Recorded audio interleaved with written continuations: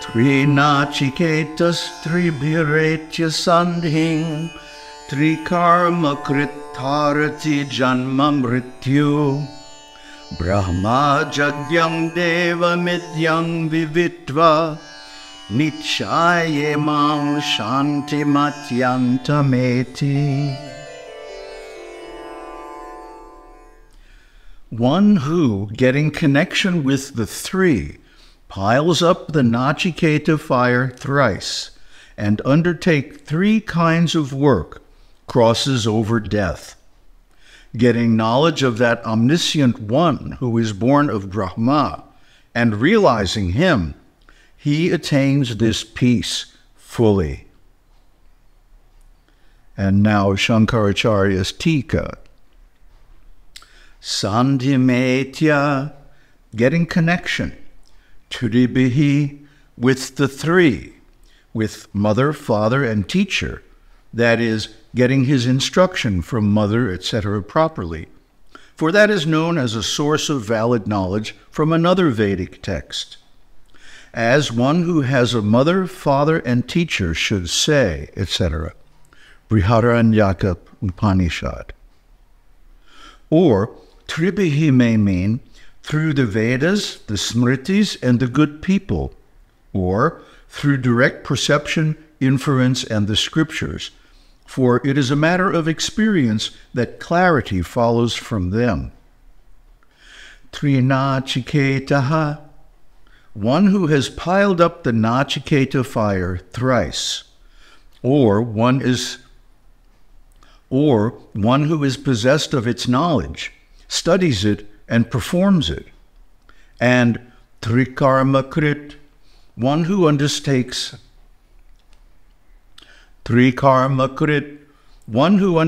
three kinds of karma: sacrifice, study of the Vedas, and charity. Tarati, crosses over, janma mrityu, birth and death. Moreover, viditva, knowing from scriptures, Brahmā jagnyam, one that is born from Brahmā, that is, Hiranyagarbha, is Brahmaja, Virāṭ. And one who is Brahmaja and Jñā, illumined, is Brahmajagnyā. For he, that is, Virāṭ, is omniscient. Knowing that Devam, deity, who is so called because of his effulgence, which is the derivative meaning of Virāṭ, that is, one who is possessed of such attributes as knowledge, and who is idyam, praiseworthy, adorable, and nichaya, looking, meditating on that Virāṭ as one's own self. One eti, gets, imam, this palpable, that is patent to one's understanding, shantim, peace, cessation from objects, atyantam, thoroughly. The idea is that through a combination of meditation and rites, he attains the state of Virāṭ. Now he concludes the results of the knowledge about the fire and of its piling up, as also the topic under discussion. Nāciketas trayametad viditva ya evam vidvangshchinute Nāciketam samrityupāsan purata pranodya shokatigo modate svargaloke. One who performs the Nāciketa sacrifice thrice after having known these three factors, and he who, having known thus, accomplishes the Nāciketa sacrifice, casts off the snares of death even earlier, and, crossing over sorrow, rejoices in heaven. Viditva, after knowing, etatrayam, these three described earlier, the kind and number of bricks, as also the manner of arranging the fire, in verse 15. He who becomes Nāciketa, a performer of the Nāciketa sacrifice thrice, and Yaha, who, Evam Vidvan, having known the fire, Virāṭ, thus, as identified with oneself, Chinute, accomplishes Nāciketam, the Nāciketa fire, performs the sacrifice called Nāciketa. Saha, he, Pranodya, casting off, Mrityupāṣan, the snares of death, consisting in vice, ignorance, desire, hatred, etc. Purataha, even earlier, that is, before death. Shokadigaha, crossing over sorrow, that is, mental discomfort. Modate, rejoices, Svargaloke, in heaven, in the world of Virāṭ, by becoming identified with him. Namaste. Well, this is deep. And it's a mystery. Because in the purport, in the Tika, to the first verse, even Shankaracharya sounds a little bit confused, like he's not quite sure what is meant by the three. Now, we have made a long study since like 2002 of the science of ontology. And in ontology, it takes a triple, to create a thing that has being. We know this. This is a settled conclusion of ontology going back thousands of years, even to the Vedic time. And we see here all kinds of evidence of ontology, because what he's talking about is the principle of the triple.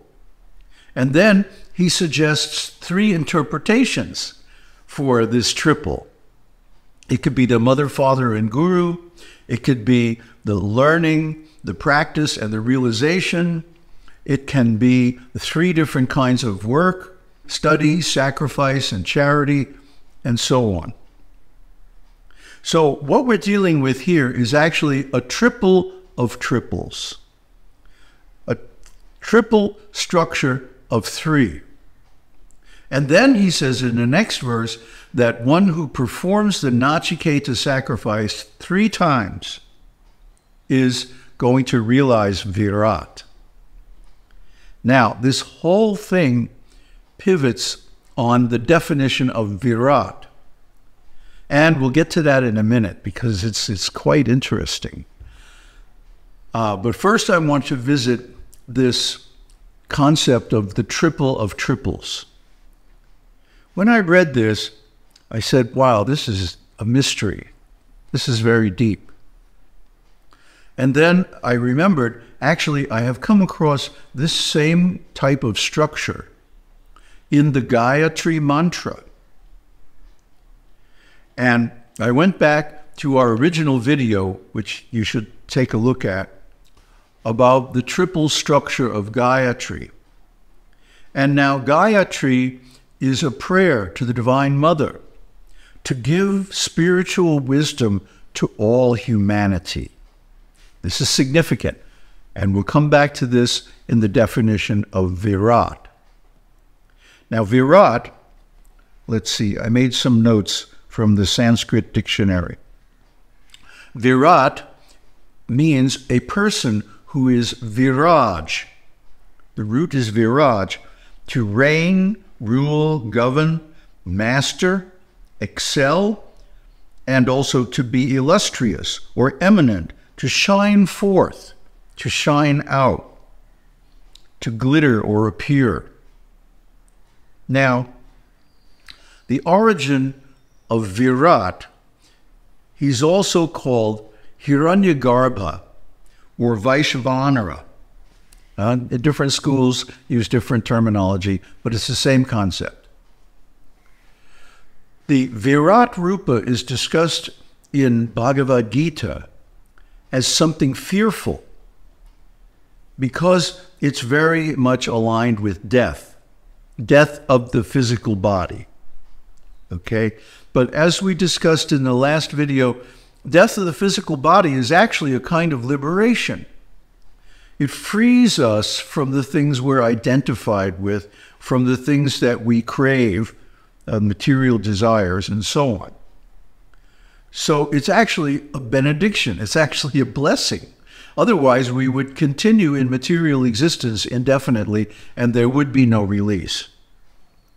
So the history of Virāṭ is that he is the original, well, let me read directly what it says.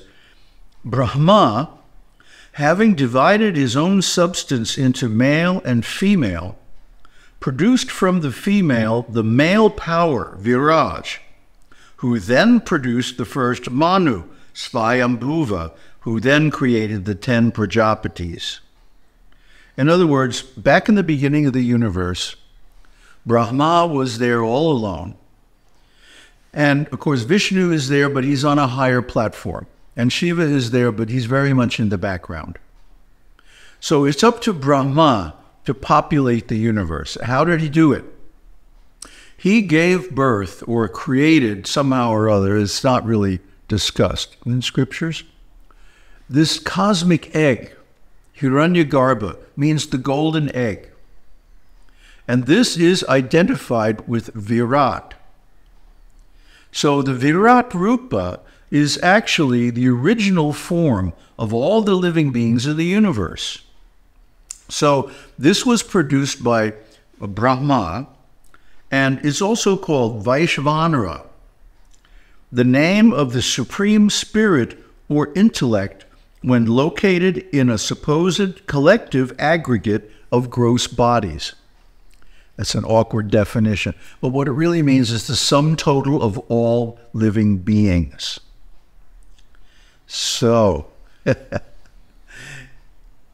let's go back again and look at the definition of the Nāciketa sacrifice. It uses 720 bricks. 720 is the total of the days and nights in the Vedic astrological year. 360 days, 360 nights. So, this is the solar year. This is the time that it takes the sun to go from north to south and back again. One complete solar cycle. One complete orbit of the Earth around the sun, however you want to look at it. It means that if one performs the Nāciketa sacrifice thrice, 3 times, it takes 3 years. And what is the essence of that sacrifice? To contemplate oneself as identical with Virāṭ. And because Virāṭ is identical with all the living beings in the universe, this means, and he shines, he's effulgent, he rules. Now, when I read all this, and I'm trying to digest it, I said, well, what does this mean? What is the actual experience of Virāṭ? And since it's not really given here in the text, I meditated on it, and I prayed to Virāṭ, and I said, you please reveal yourself to me. So I meditated like that for some time. Then I went to bed. Last night was full moon night. I went to bed early, about 8 o'clock. And then I woke up around midnight. The moon was really bright. It's a super moon. So it was really extraordinarily bright and powerful. And, you know, you can feel at the time of full moon, the gravity of the moon pulling upward. You can really feel it, especially here in Sri Lanka, which is a gravitational anomaly, where the force of gravity of the Earth is less than normal. So when you have a powerful moon like that, you can really feel it. Anyway, I woke up and I had this song going through my head, a song that I haven't thought of in, I don't know, decades. Come on, people now, Smile on your brother, everybody get together, try to love one another right now. Huh? Good old Jesse Colin Young. He's a friend of mine when I used to live in the little artists enclave, musicians enclave in rural California, where the Grateful Dead, and I lived in Janis Joplin's house, and you know, everybody knew everybody else, everybody partied with everybody else. So what does this mean? Why is this coming up in my intuition? Well, if Virāṭ is the sum total of all living beings, the intelligence of all living beings combined, then, and he is the son of Brahmā, then to love him or to contemplate on him or to meditate on him is the same as to love all living beings in the universe. And this struck a chord, this rang a bell. Wait a minute, I've encountered this concept before. In the Buddha's teaching, it's called metta. Metta means broadcasting love and blessings to all living beings everywhere. And so I went into that meditation. And let me tell you, if you want to get ecstatic, if you want to experience joy, joy to the world, all the boys and girls, joy to the fishes in the deep blue sea, joy to you and me. See, artists get these inspirations and they put them into poems and songs and pictures and stuff that they generate. And they don't really, you know, explicate them philosophically, because as we see in these texts, it can get awfully messy. The symbology, the metaphor often obscures and overwhelms the simple experiential truth behind it. And one of the reasons I love the Buddha's teaching is that the Buddha liked to cut through all that and get to the experiential nature or essence of these high philosophical concepts. What does it mean to love all living beings? See, you have to sit down and try it. If you do, especially on a night, you know, in the middle of the night, where everything is silent, you know, the moon is like really powerful, and you're sitting there thinking, joy to the world. It's a very powerful experience. So I can see, if you practice this every day for 3 years as a regulated daily meditation, yeah, you'd be in heaven, all right. You'd be at peace. You would be feeling the supreme cosmic joy. And that's the thing, you see, peace without joy is boring. Huh? It's just like heaven without love. What's the use of it? So the dry philosophy tends to cut things up and separate them into their component concepts, and they lose their relationship, they lose their experiential reality. And the purpose of the teaching of a self-realized being is to cut through all that and get to the actual personal experience behind it. So here, Death is advising Nāciketa that you perform this sacrifice for 3 years running, and you will attain that peace which passeth all understanding. Because, I mean, in that state of joy, all material troubles just melt away, and the whole material world actually becomes irrelevant, and you become in joyful communion with the essence of the spirit of all living beings, which is Brahman. And this is the actual goal of self-realization. Aung Tat Sat. Aung Shakti Om. Om Namah Shivaya.